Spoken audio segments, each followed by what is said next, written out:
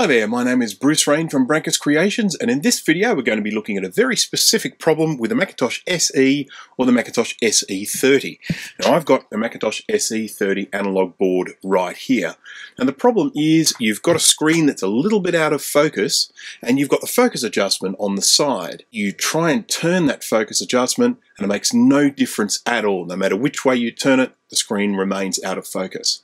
Now this is a problem that I've actually had a couple of times, so in my book that makes it a common problem. And the issue is with one resistor, and it's R26, and it's located just above the cutoff knob. He has a brown stripe, a black stripe, a green stripe, and a gold stripe, which makes him a 1 mega ohm resistor. Now we're going to actually measure this with a multimeter. And the important thing with measuring resistance in circuit is that you can sometimes get a reading less than the resistance of that resistor. That's because it might actually find a different path around the board that might actually be of a less resistance than that resistor.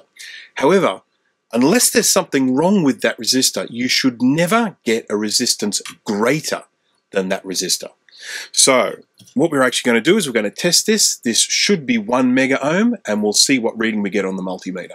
Okay, I'm going to put the probes here on either side of this resistor, like this, and I am getting about 4.5 mega ohms.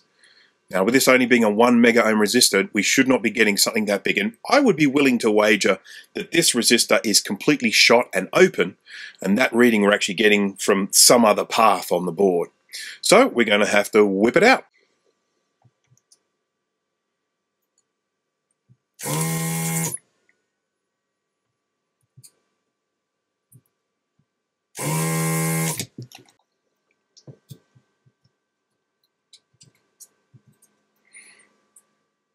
And there it is.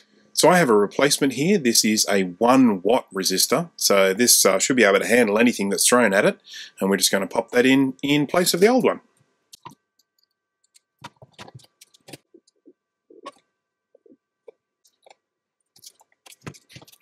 And that's it. Nice fresh resistor in there. And now the focus control has been restored.